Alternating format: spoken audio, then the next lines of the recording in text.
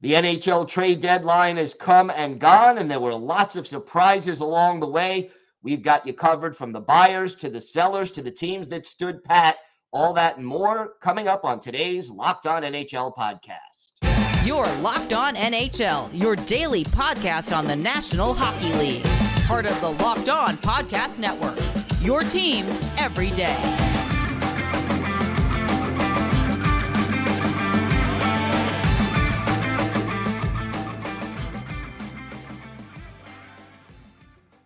Happy Friday, everybody, and welcome to the Friday edition of the Locked On NHL podcast, part of the Locked On Podcast Network, your team every day. I want to thank everyone who makes Locked On NHL your first listen every day. Don't forget to subscribe on YouTube or wherever you get your podcasts so you can get new episodes as soon as they drop.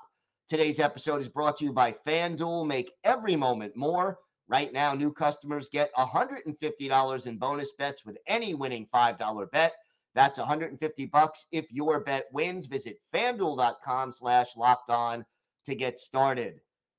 Rachel, wow, what a crazy week it was, culminating with the 3 o'clock Eastern time deadline today. Have you come up for air since the trade deadline passed? Listen, I think it's that Tomas Hertl deal has me shook. I cannot believe that happened right now. I could have believed it this off season, but wow. Yeah, did not see that one coming, especially with Hertl being injured, although he may be ready to come back for the playoffs. And wow is right. No question about that. Lot of big deals made. Let's start with that Hertl deal because Vegas, Vegas just finds a way. Right. They are, I think, cat math wizards. They do things that are very unexpected all the time and seem to be a team that just wants to go for it every year. And they figure out a way to get it done and use every inch of LTIR they can.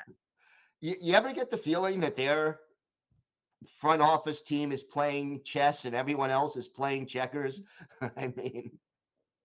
Yes and no. I just feel like they're willing to push boundaries that other teams maybe aren't, and take risks that other teams maybe aren't. And being in Vegas, that is very appropriate.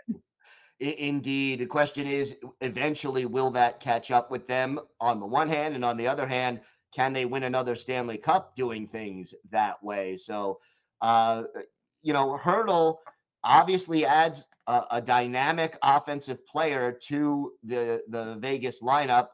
I guess you're sort of trying to replace the production of a Mark Stone. Yeah, I think that was the biggest issue with Mark Stone going on IR, that they just felt like they needed to replace his role to get them through this season. And so that's what they're doing. I mean, it's not just Tomas Hertl, but they picked up Noah Hannafin, they pick up Anthony Mantha. I mean, this is a team that is going for it. Yeah, no doubt about that. And I think that, the defending Stanley Cup champions, no doubt about it, they are all in. And, another big deal that was made earlier today, Tyler Toffoli headed to Winnipeg, and Winnipeg seems like another team that is going for it this year. Yeah, Winnipeg had such a strong middle to the season and were up there for quite some time. Other teams have caught up and taken over. And I feel like they just needed that one extra push, right? That one extra element. And maybe that's what they felt too. And Tyler Toffoli is an excellent pickup. I think that, he can just help provide a spark. He's got Stanley Cup experience. I think that'll be a really good pickup for the Jets. Yeah, I think so too. And the cost wasn't that high. So I think that made sense for them right there. What were some of the other big deals today that really caught your eye? Yeah, I don't know that there were huge deals beyond maybe those two, but there was definitely some significant moves. I would say Matt Dumba to the Lightning was one of those. The Lightning are in a really precarious position here, I would say. is this the last hurrah for them? And they just felt like they needed a couple pieces. And, Matt Dumba is not having a great season at all, but maybe like a change of scenery, a playoff run, that will turn things around for him and he can contribute. And I would say the other one is Kuznetsov to the Canes. Yeah, Carolina definitely seems to be going for it right now, and surprised it's an in-division trade. But what do you think Kuznetsov adds to the Hurricanes lineup? Well, I think he adds the experience of actually winning a Stanley Cup where the Canes have stalled out recently. So I do think there's that. And I just think that, there wasn't a place for him in Washington, obviously, when they put him on waivers. Right. And, we'll talk about the Caps later, but I think there's a lot of change happening there right now. And so, why not give Kuznetsov an opportunity somewhere else? Yeah, I mean, he was clearly no longer in the Capitals' plans, and it seems to me that that's a low risk, high reward kind of move for Carolina. Yeah, absolutely, absolutely. So, I mean, those are some of the bigger deals that went down today, and there were just in my mind some. I was a little bit surprised by some of the players that did not end up being traded. Pavel Buchnevich not going anywhere. Max Pacioretty, Frank Vetrano, Jacob Chychrun did not go anywhere, and neither did Jacob Markstrom. What are your thoughts about some of the players who ended up staying put? Yeah, I'm not surprised, honestly, with any of them, except for maybe Buchnevich. I think that's the only one of those that I might have expected to move today. I just think the situations weren't right with those other guys. And I do think, Markstrom was going to stay in Calgary, because if he hadn't been traded yet, and the fact that the Devils did other goalie things today, which we'll talk about, I think that was really the only option for him. So I'm not hugely surprised here. Yeah, no, I agree with that. I mean, overall, there were some players. I thought Chychrun for sure would be moved, but Nah. Ottawa staying put with that, and it's a little tough to try to figure out, what the Senators are and are not doing at this point. As far as, I thought they would sell more than they ended up selling. Yeah, I think so. But they're in a weird spot too, and I think people were kind of hesitant to do a deal on Chychrun, with the inconsistency there. But we talked about Carolina, and they were one of the other teams that absolutely went for it at deadline, getting Jake Guentzel from the Pens. Man, the Canes did some in-division dealing in this deadline. They did. Yeah, so between Kuznetsov and getting Jake Guentzel from the Pens, who's also hurt, by the way, a lot of hurt guys getting traded. Yeah. At deadline. They were the third party in the Ilya Lyubushkin deal earlier this week, but I do think that they gave up some significant prospects in the deal to the Pens, but they're a team that just hasn't quite been able to put it all together, and having veteran guys with Stanley Cup experience like Kuznetsov, like Guentzel, could be the thing to get them there. Yeah, I mean, here's a team that has been so successful in the regular season, and they've gone on some fairly long playoff runs, but never quite gotten to the promised land. And getting guys with experience is certainly one way to try to get over the top. I mean, different teams have done that over the years. Maybe the 1994 Rangers were the most blatant example. But getting some of those experienced guys certainly could help Carolina, and it's not going to be easy because there's a lot of competition in both conferences right now. It seems like there's a lot of teams that are all in. We are going to talk a little bit more about teams that are all in, and also some teams that are on the seller's side of the ledger. We've got all that and a lot more still to come on today's Locked On NHL podcast. It is always a struggle to find time to make healthy eating decisions, and eating better is so much easier with Factor's delicious, ready-to-eat meals. Factor's 2-minute meals are your secret weapon. Their ready-to-eat meal delivery takes the stress out of meal planning and sets you up for success. You can skip the grocery store's prep work and cooking fatigue. Instead, you get chef-crafted, dietitian-approved meals delivered right to your door. With over 35 meals to choose from per week, including options like keto, calorie smart, vegan, and veggie, and more, plus over 60 add-ons like snacks, smoothies, breakfast, so many more options. You'll have a ton of nutritious and delicious choices to kickstart your healthy eating habits. And Factor is flexible. You can change your order up every week with as little or as much as you need, and you can pause or reschedule anytime. Head to factormeals.com/lockedonnhl50 and use the code LockedOnNHL50 to get 50% off. That's code LockedOnNHL50, all one word, at factormeals.com/LockedOnNHL50. So, Rachel, some other teams that you feel are going for it and are all in.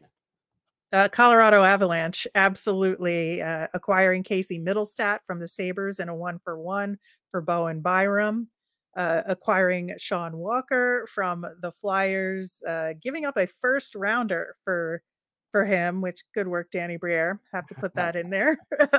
And Brandon Duhaime from the Wild. They had a few prospect level deals, and it's almost like, this happened at trade deadline, but Valerie Nichushkin is getting activated for them as well. And I just think that this is a really important year for them. The West is absolutely bonkers right now.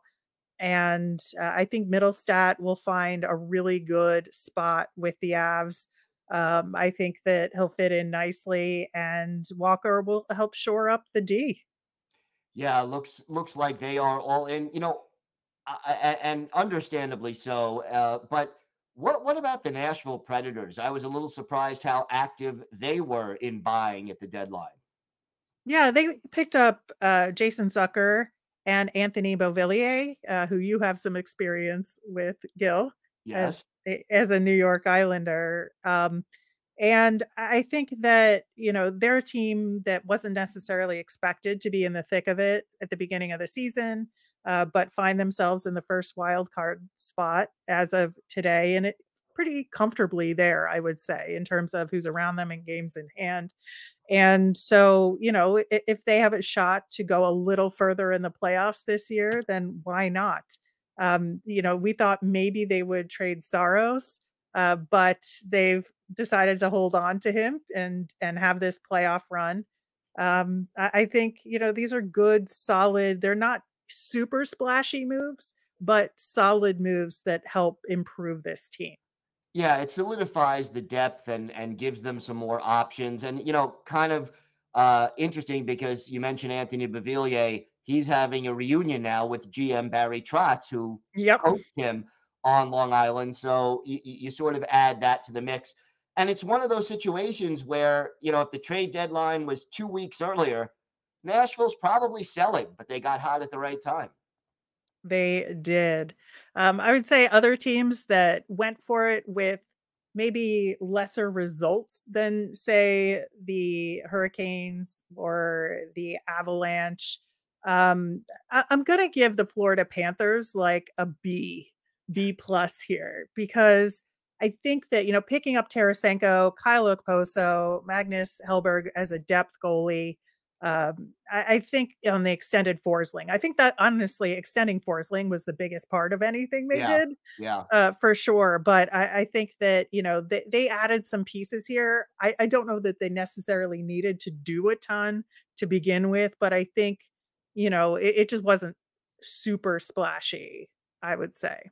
And then, another team that I would add to that mix, how about the New York Rangers? Yeah, they sort of last minute got Jack Roslovic. You know, that was a thing that happened. So I think that was a good move for them. Alex Wenberg is a really good addition from the Kraken as well. And then signing Quick to an extension, Yes. who's been a remarkable success for the Rangers this year. He has outplayed Igor Shesterkin for large stretches of this season, much to everybody's surprise. And, Connecticut native, sort of back in his hometown and or as close to it as he can get. So yeah, nice little move there. How about some of the teams that are selling right now? Well, there's still a couple more teams that I would Okay, say were on the more buying side of things, go but ahead. maybe again weren't as splashy. I would say the Edmonton Oilers. I Yes. would I would give them a "You tried" sticker. I mean, Adam Henrique is a good pickup, don't get me wrong. But then, beyond that, Troy Stecher, okay. I think that they're going to struggle in these playoffs a little bit, unless they peak at exactly the right time. But we'll see how Henrique fits in and what he adds there. They're an excellent team. I Oh yeah. just don't know that they did anything huge to make them significantly better than they were. And then the Tampa Bay Lightning, again, I think that they're a team that I think really is on their last run here. So getting Duclair from the Sharks and Matt Dumba, adding some depth, but we'll see if that has an effect on a potential playoff run. Were you surprised that they were even that aggressive at the trade deadline? Yeah, honestly, I I did was. not expect them to do very much, but Yeah, they did. and I wonder what that, in 2 or 3 years, what these, what if any effect the fact that they did not sell and they kind of mildly bought will have on this franchise. Yeah, absolutely. So, as far as the sellers are concerned, who was on the top of your list? Obviously the Caps. It's over in Washington. This trade deadline made it very clear. I will be intrigued. The Caps have a ton of really good prospects in their system right now, just like waiting in the wings. And I feel like the Caps, given what they did in this trade deadline, what they'll probably do this off season, I think that they're going to have a really good rebuild that's not gonna be a full rebuild. Like, they're gonna be able to turn it around a little bit quicker than I think you might expect for a typical one. I think they've put the pieces in place to be able to do that to some degree. And to me, one of the sellers that sort of, I think it threw me for a loop. I know it threw a lot of other people for a loop. The Pittsburgh Penguins. What do you think about how they handled this deadline? Yeah, Kyle Dubas, man. I will never assume anything with him No. or know anything about what went on in his head. They sent Bunting to the Canes. Really interesting there. Edmondson went to Toronto. Kuznetsov to the Canes. Like, I think that the Pens are in a real difficult spot here overall. Yeah, and when you make a big trade and Sidney Crosby, your captain, the face of the franchise forever, comes on and basically says, I don't understand what we're doing here, that's not a good sign. No, and even having Crosby trade rumors out there was a little bit shocking, I must say. Yeah, no question. I don't think we're ever going to see that happen certainly not, in the near future. I think Crosby will finish his career with the Pittsburgh Penguins, but even hearing those rumors, certainly a bit of a surprise. Any other sellers that stood out in your mind? Well, the Devils were really interesting because they were sellers except for the goaltending, where they got Right. 2 new goaltenders. They traded Vitek Vanacek to the Sharks for Capo Kakinen, the goaltender, and then they also acquired Allen from the Habs. Yep. So clearly we all know they've been having goaltending problems. I don't know that this is the fix though. That's the Right. problem. How much better does these two goalies make them? It seems like they're trading, 6 for half a dozen. Correct. Correct. But Yeah, we'll see. yeah, also have the Flames, I would say. Yeah, even though they didn't trade Markstrom, they certainly made a lot of other deals, and I can't say I was shocked by that. I mean, I the way they sort of fell off in the standings in recent weeks made it pretty clear that that's what they were going to do. Absolutely. So, any other sellers that caught your eye?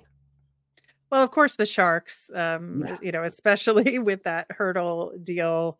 I think that it was, inevitable they were going to do some selling, but at a certain point, like, who do they have left to sell that can get a significant return, right? In Yeah. terms of these assets. So we'll see what happens with them in the off season. I think that's going to be the bigger time to see what they do and what their plan is. Logan Couture, anybody? I mean, Right. that's about what's left as far as established players are concerned. And how about the Coyotes? Where would you put them? Yeah, I think that, obviously they were smaller sellers than they have been in the past, but they, again, they have got a bunch of prospects, and they have a ton of assets and are always, I think, willing and able to take on some cap for other teams as well. So, yeah, I think, what happens with them this offseason in many ways is going to be a huge question mark for the league. Yeah, including where they may play in the future, which, Yes, exactly. it's been hanging over this team for like more than a decade already. Yep.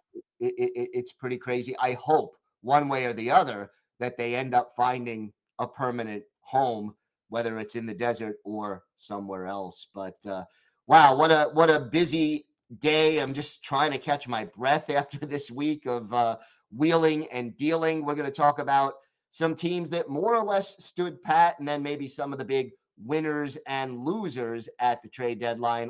All that and more still to come on today's Locked On NHL podcast.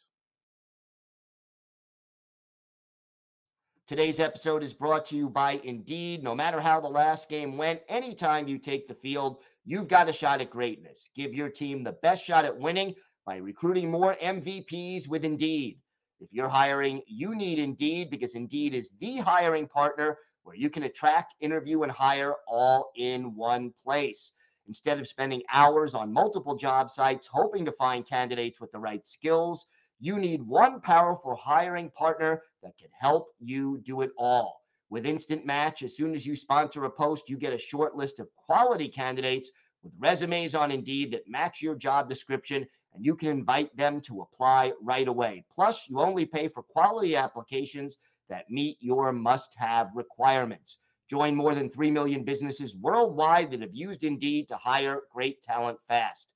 Start hiring right now with a $75 sponsored job credit to upgrade your job post at Indeed.com/locked on.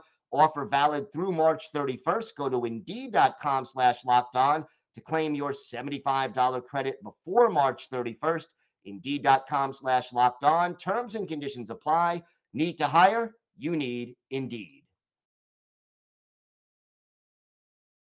So we talked about the buyers, we talked about the sellers. How about teams that kind of stood pat at the trade deadline? And I'll start with my New York Islanders, who did absolutely nothing.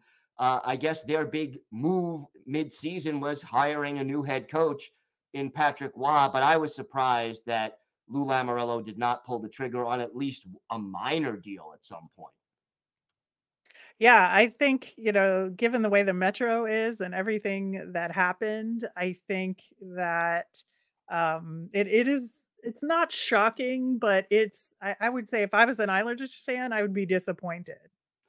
Yeah, I think that's accurate. And look, they certainly could have traded away, for example, Oliver Wahlstrom, who's going to be an unrestricted free agent during the offseason and has been riding the pine lately.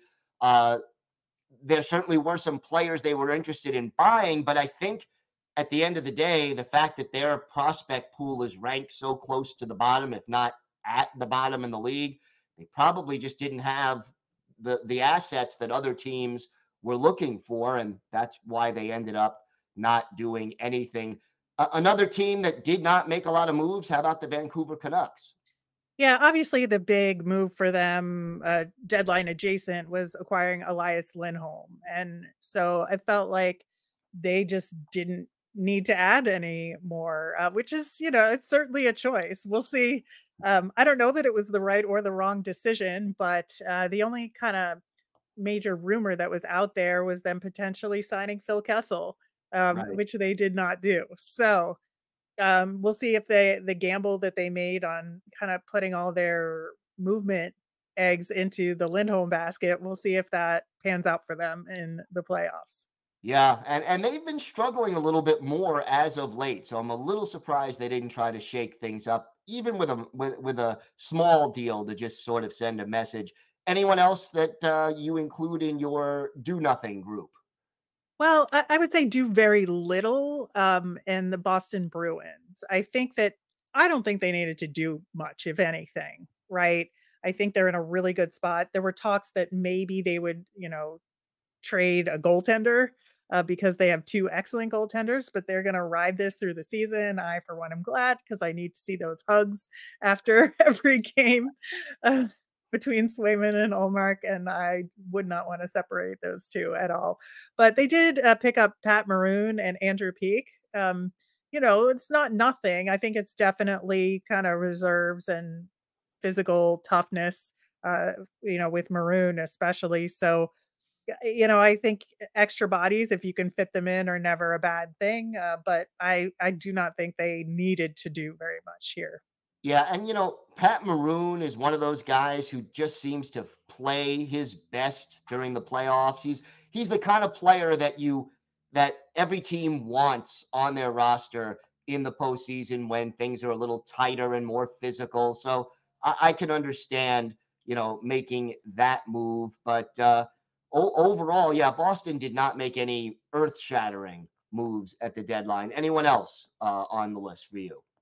Well, I would say like they did things, but we have not mentioned the Toronto Maple Leafs That's on this true. show as of yet. And I feel like there's probably a little bit of disappointment, especially given some of the other deals that happened around the league. And, they picked up Joel Edmondson from the Caps, Connor Dwyer from the Minnesota Wild. I just they just didn't the Ilya Lyubushkin deal was probably like the biggest one that they had, right? And is that enough? I mean, I think this trade deadline is going to be a touchstone in terms of, are people going to look back and kind of micromanage what the Leafs have done? Well, what are fans for? I mean, that's Yeah. yeah, I think so. And obviously, here's a team that has not won a Stanley Cup since 1967, which I'm sure Leaf fans are tired of hearing. But certainly there is a lot of pressure there to try to, you know, uh, end that long, long drought. And not as many moves as certainly I was anticipating from Toronto. But here we are. They are going with the guys that got them there. Absolutely. Any team that you would say was the big winner and big loser at the trade deadline? Or is it too early to tell? I think it's too early to tell with this trade deadline. I think so many contending teams made significant moves that we'll need the playoffs to look back and say, okay, which of these guys had the impact that was necessary to get them through to the cup? Yeah, it's going to be very interesting to see how it all plays out. We are set up for a great stretch run, and the Stanley Cup playoffs are around the corner. The weather's even getting a little bit warmer. Heck, we're moving the clocks this weekend as well. So, We are. it's getting to be playoff time. We're getting closer and closer to that situation. Just an exciting and surprising week of trades here in the National Hockey League. Locked On has launched the first ever national sports 24/7 streaming channel on YouTube, and now it's also available on Amazon Fire TV and the free Fire TV channels app. Locked On Sports Today is here for you 24/7, covering the top sports stories of the day with the local experts of Locked On, plus our national shows covering every league. Find Locked On Sports Today, now available on the free Fire TV channels app. I want to thank everyone again for making Locked On NHL your first listen every day. I will be back on Monday talking to three of our local hosts with the biggest stories from around the league. And of course, we are here every Monday through Friday covering the NHL from top to bottom. Have a great weekend, everybody. Stay safe And thanks for listening to and watching the Locked On NHL podcast.